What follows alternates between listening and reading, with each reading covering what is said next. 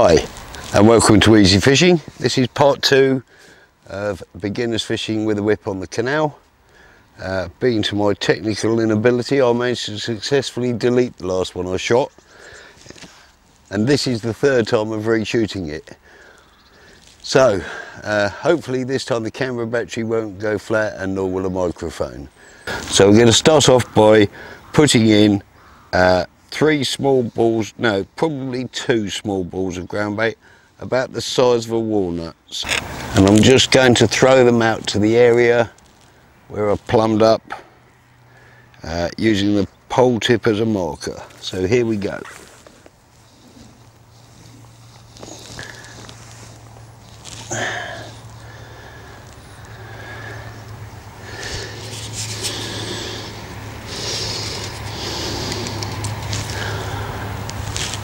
Swing the rig out to mark where you've plumbed up. Try and get them as accurately as possible, followed up by a pinch of maggots, no more than half a dozen. I'm going to start off with a single red maggot. Let's hope it works. I have some. These are getting a bit old, like the last lot in the first one, but we shall see. Anyway, single red maggot, and out we go. Oh, and here comes a big barge.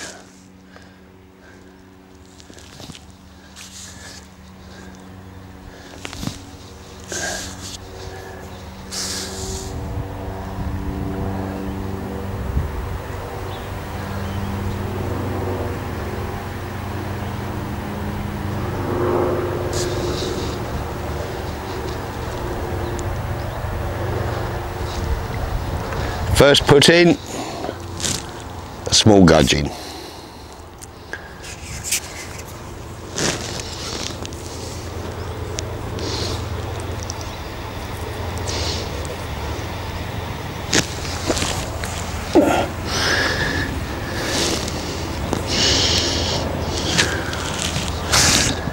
When you put a maggot on the hook, just nick it through the fat end, where if you squeeze it very gently you'll see a small flap of skin.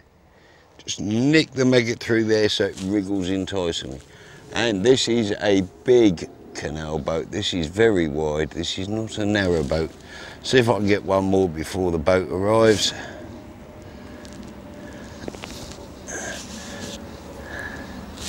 Fish are used to the boats.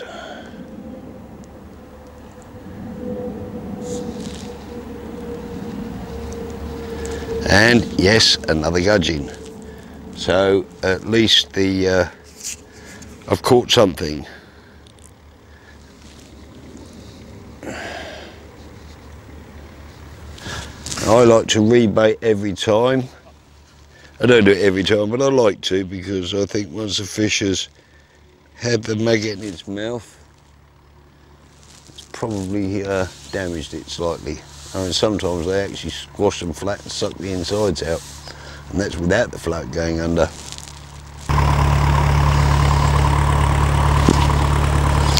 That's a fair-sized boat. Yeah, takes a bit of getting used to. Will it fit through all the locks? Only up till Birmingham. Don't plan on going that far, that's where it's going.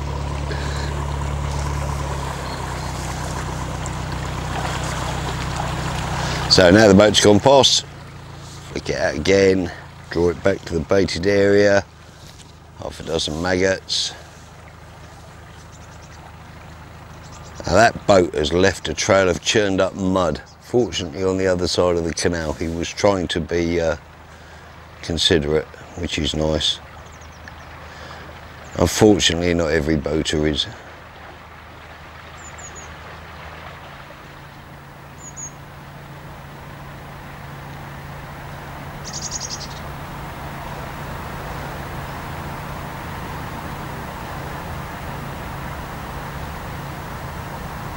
Now, a lot of people have wondered why I would come to a canal for beginners. Well, I sincerely believe, and it's been proved to me many times over the years, the canal is a very good place to learn the art of fishing on.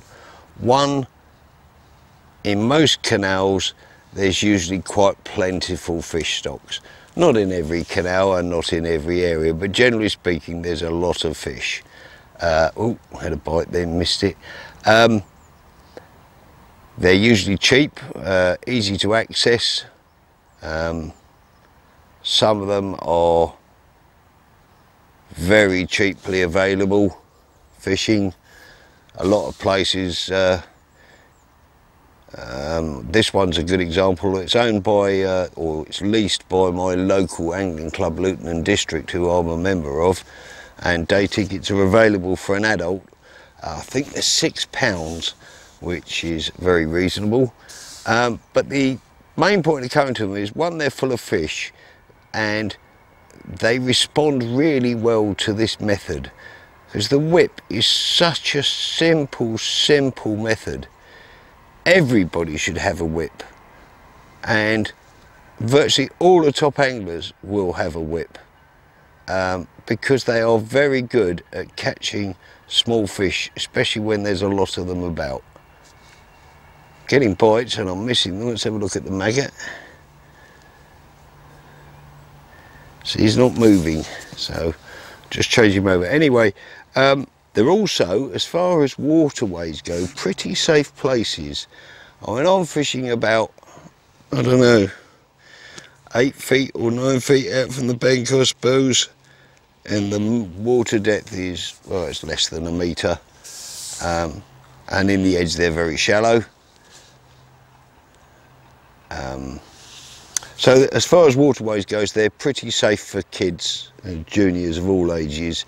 If not every canal, admittedly, but this canal is a fairly typical narrow canal. There's just a few inches at the very edge, and then it slopes gradually out to a maximum depth, I would guess here 4 feet, 4.5 feet maybe at the very deepest. There will be odd stretches that are deeper, but to fall in deep water, you'd have to be a good long distance jumper to get out there.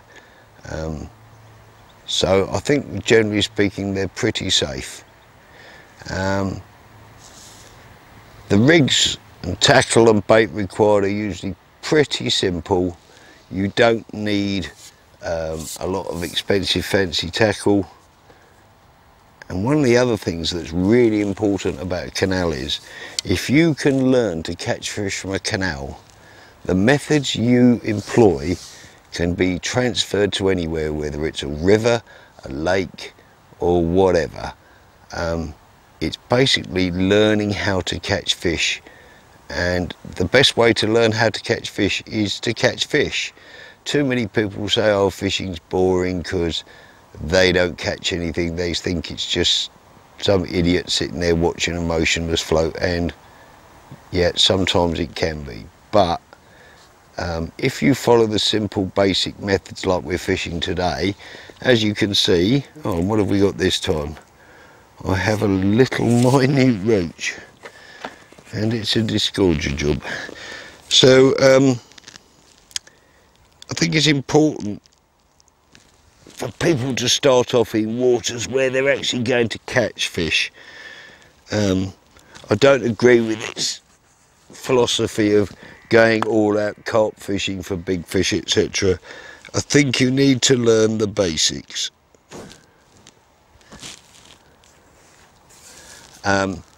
Fishing like this is fishing at its most simple.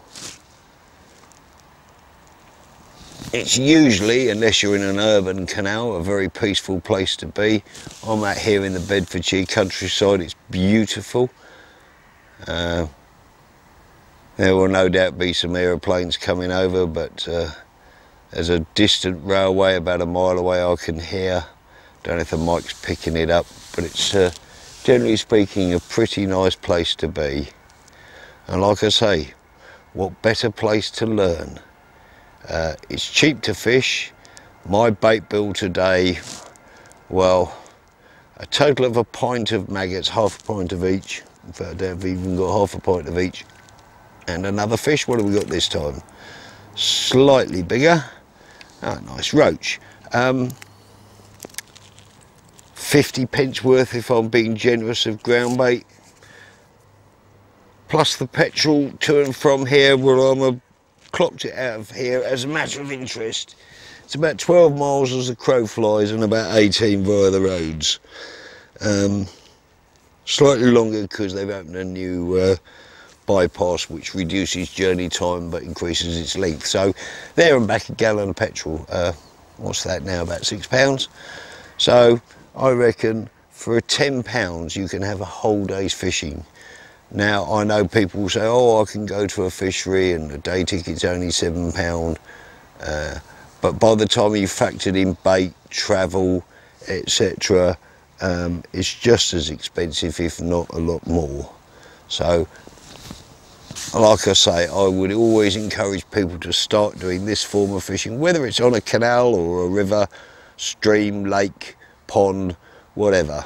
I've done one video a mile or so from here using punched bread on the hook, feeding liquidised bread for those who are a bit squeamish about maggots and worms and things. And there's plenty of people will be put off fishing because they don't want to, oh, bump that one, don't want to handle worms and maggots. And the maggots turned over on the hook. So you don't have to have maggots. Like I say, if you look at the other video, bread punch was very successful and very cheap. Not messy or anything, no handling maggots. So, moving on, what can we expect to catch? Well, mostly, I'll be honest, it's small fish. It's mostly gudgeon, roach, small bream, what we call skimmers, small hybrids, perch. But here's the thing, there are some very large fish in this canal.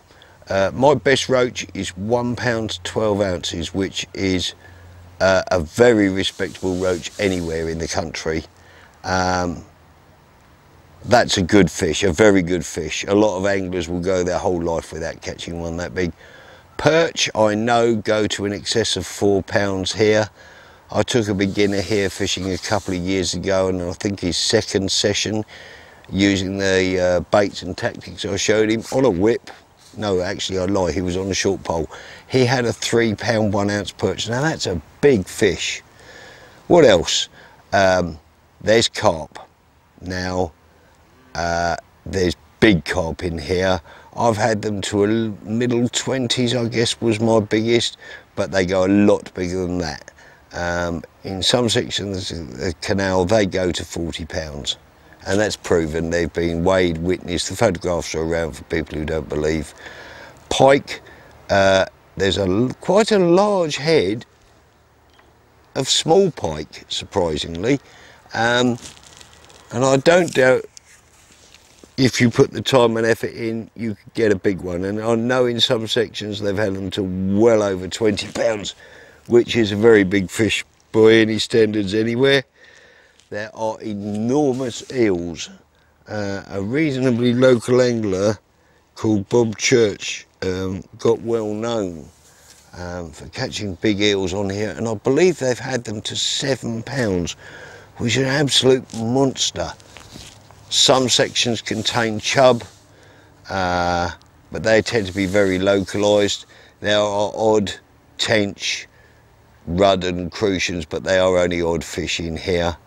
So generally speaking, roach, gudgeon, perch, that sort of thing. There's some bleak in here, I believe. If I hook a big fish, well, on this gear I might just get lucky and get them out. But if I hook a carp, unless it's a baby one, that'll be me gone. But I'm not fishing for carp. I will do a carp fishing video on here sooner or later when I get the time. So let's just settle down. Another boat coming. I don't know if the video's picking it up, but I will catch, I hope. At the moment it's just gudging with a couple of roach, but I've only been fishing 5 minutes, so give it time.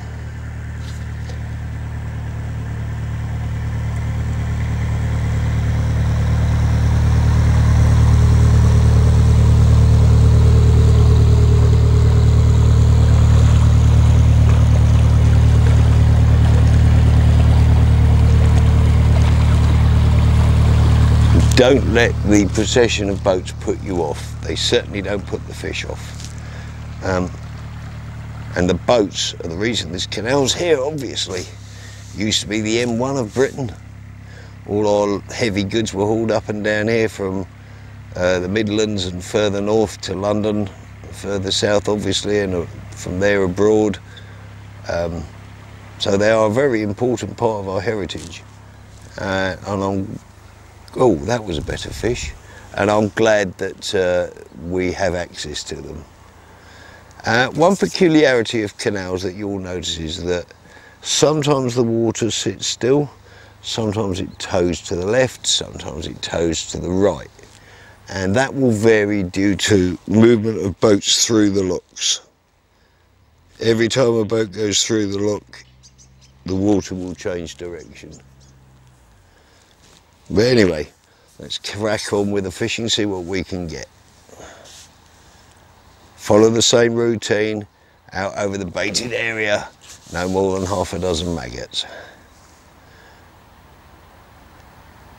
Now the boat's gone past, peace and tranquility.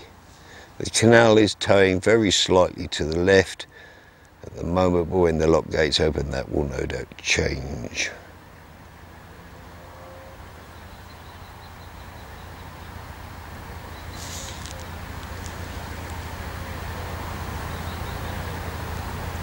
When the float goes to the left, keep the rod to the right. When the float goes to the right, like it's just started then, and I've got a bite strap, oh, and it's fallen off, it's only a gudgeon. When the float goes to the right, move the rod to the left. All you want to try and do is keep a reasonably direct line between the rod tip, or in this case the whip tip, and the float, so you can react to a bite quickly. Because some of the bites can be quite tentative. Some will just pull the float under and out of sight. Others are quite gentle. One of the main reasons it's important to what we call dotting the float down, so you have literally a dot above the surface. I would say you're aiming for an absolute maximum of 1 centimetre, but 5 millimetres is probably better. They can be quite shy. Canal's just stopped dead.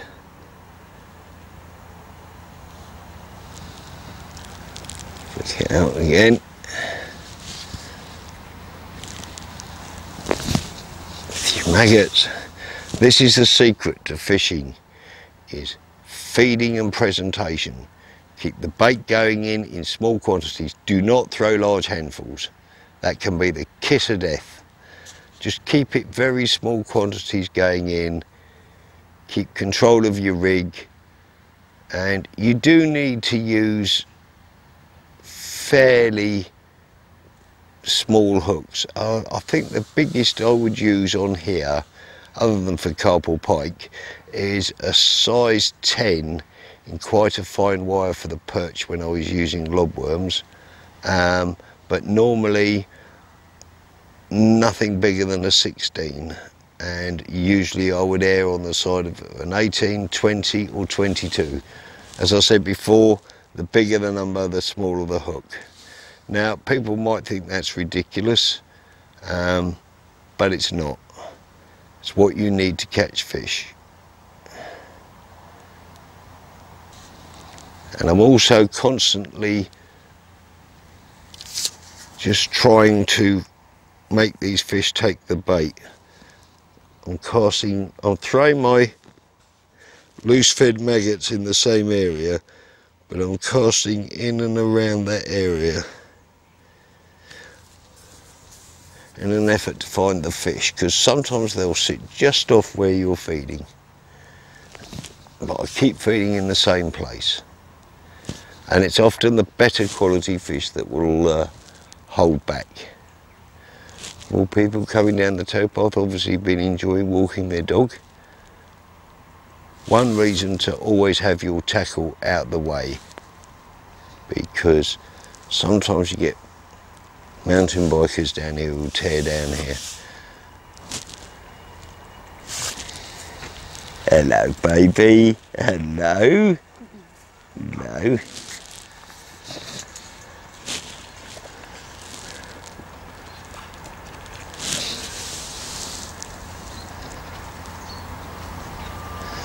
So remember, the canal is for everybody. It's not just for the boaters, it's not just for the fishermen.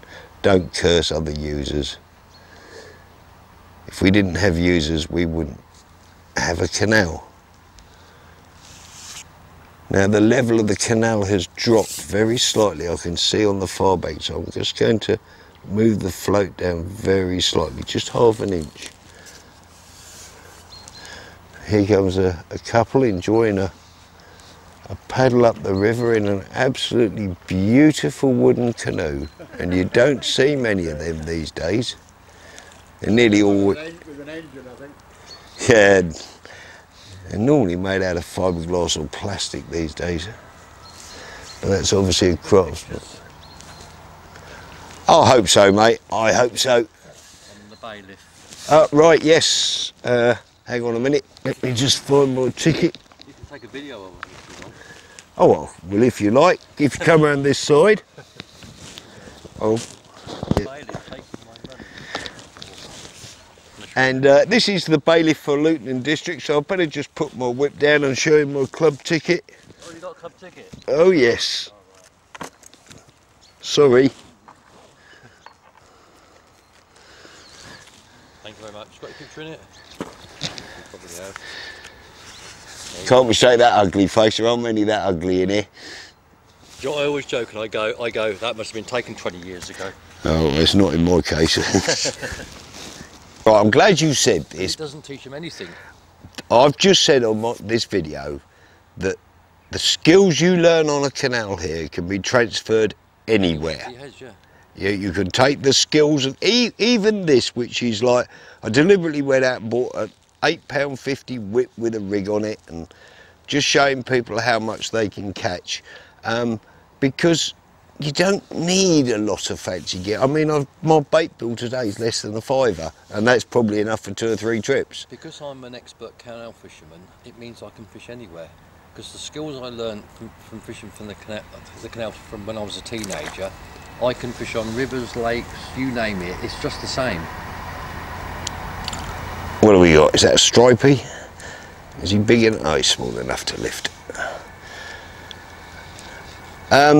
Yeah, I think it. And also, you learn a lot on the canal because you're getting bites. So you can actually learn a lot quicker because you're getting bites all the time. I made that exact point at the start of the video, if you mate. go to lakes or if you go to the rivers, sometimes you're not getting enough bites to learn anything. I said exactly that. I said, and the important thing about it is people don't learn how to fish because they're not catching fish. And all right, they're not all small fish in here. I know I've had some very big fish out of here, but there's enough bites from like little fish to teach you about feeding, presentation. Everything. And I mean, this is a really basic, it's a shop bought rig, a really cheap glass pole whip, you know. All I think I've done to it is I've cut the eye off and glued a Stomfo on and showed them on video how to do that. It's a lovely day for a walk.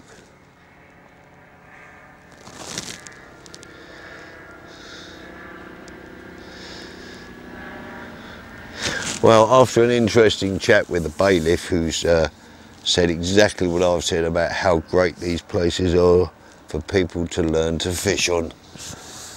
While I've been talking to him, I was steadily catching, and I'm going to continue, I hope, on that vein. I'd like to see some better quality fish, but at the moment it's a procession of, had one perch, some roach, plenty of gudgeon, and what have I got here? This feels like a roach.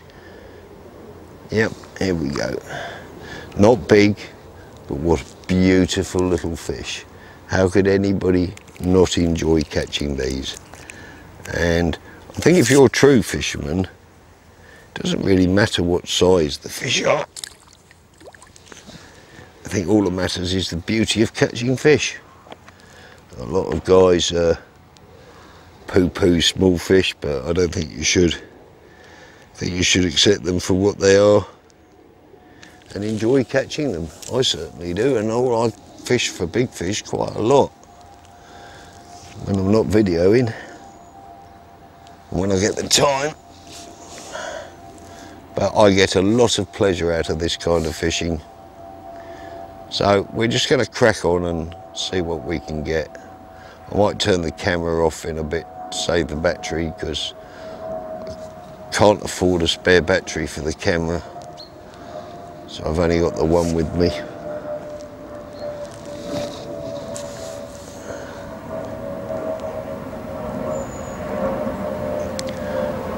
I'm getting plenty of bites.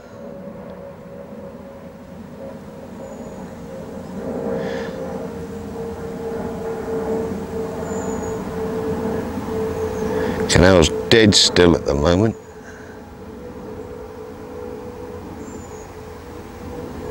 But that won't last long.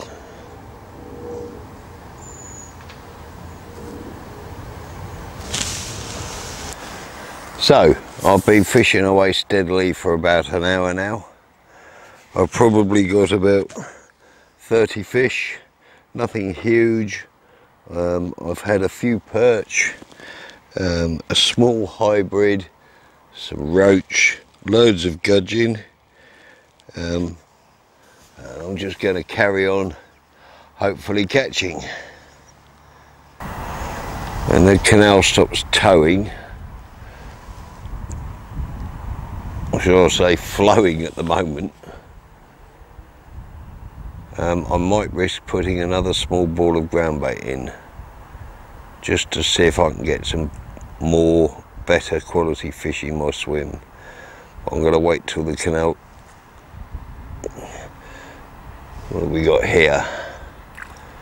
Aha, another little stripey. Caught quite a few of these stripies now, including one of about 6 ounces. That'll put up a rare little scrap on my whip. So yeah, just keep plodding away, enjoying myself.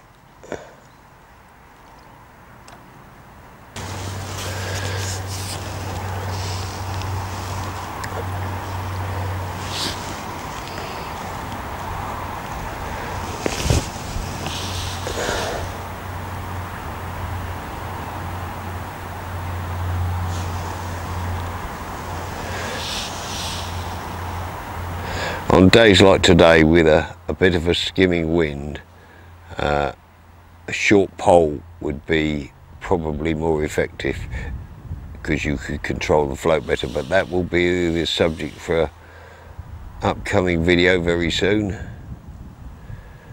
I've already done an introduction to the short pole, and I should be following it up with the short pole on the canal. For days just like today, when there's a bit of a wind and it's difficult to keep the float still, at the moment the breeze has picked up and I'm having a job holding my float in a relatively stable position, because if it's being blown along, the fish will suddenly see the bait skidding along the bottom and they know that's not right. Well, another small perch, all welcome though. And as per usual with small perch, he needs a disgorge. Oh no, he doesn't, he's just popped in there.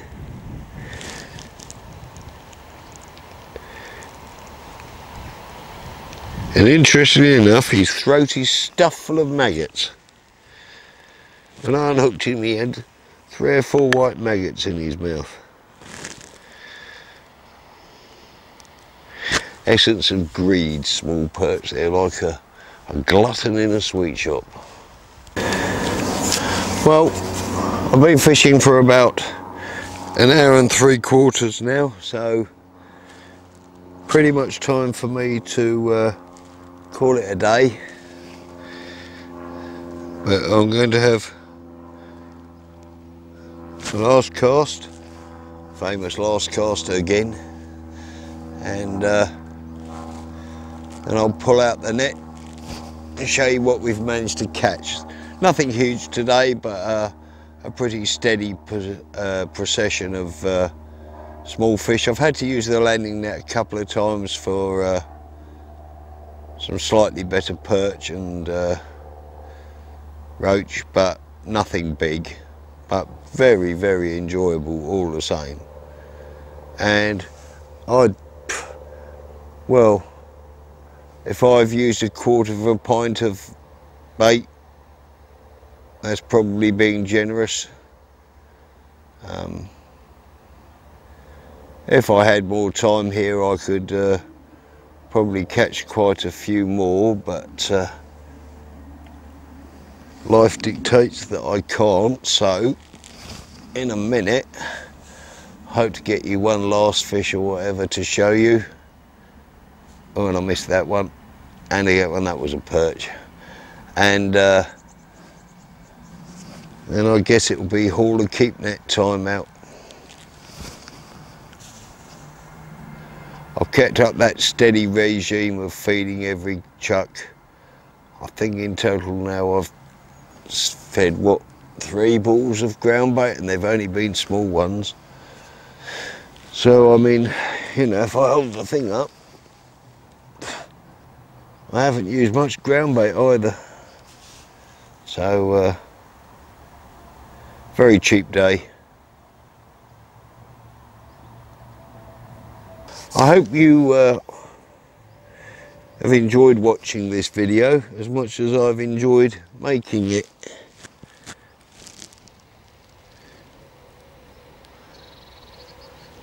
And I've hoped you picked up a few pointers and tips along the way. When I get home, I'll download it and see if I can get it onto YouTube without messing it up. Because I'm computer illiterate, I find that difficult, so it's a bit of a struggle.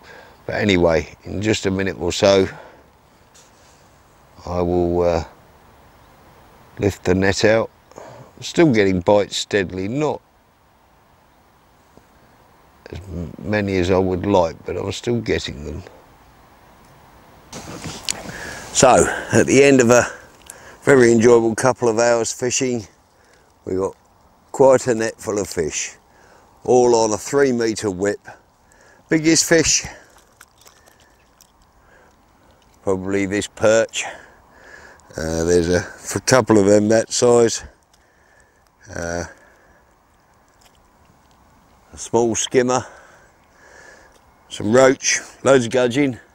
So there you have, simple bait, simple method, simple tackle.